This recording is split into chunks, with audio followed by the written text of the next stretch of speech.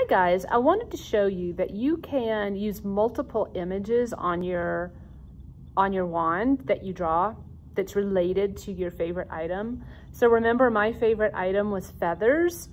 So related to feathers is birds, but I started really thinking about what I love about birds, and feathers, why am I particularly attracted to birds? I can't just say I like birds. So I really thought about it last night, and I love how birds make me think about perspective, and they make me feel a little small. So here's how I came up with that.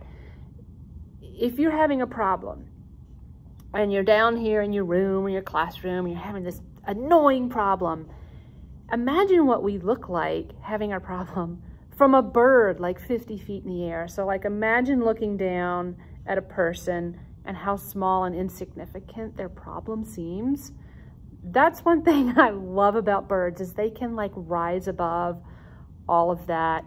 How I wanted to show that, I wanted to add another image to my images that I'm using for my wand. And I wanted to show that by drawing a high up vantage point, a high up, what a bird might see when they look down. So on one side, I drew nature, but on the other side, I drew a bird living in the city. So I tried to draw it from up high. I wanted to show you that cutting out my cityscape would have been really hard. So this is what I meant when I said you can just draw around your image. And also I wanted to show you that I punched a hole in it to prepare it for hanging. I wanted to show you about the size. Remember, I'm using a small piece of paper for my images. So you don't want to draw something too big, because when it hangs off your stick, you don't want it knocking everything over and getting tangled. So keep your images small.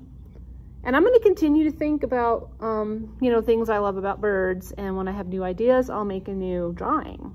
And that'll help my wand have a really well-rounded story about why I like feathers. Okay, happy painting.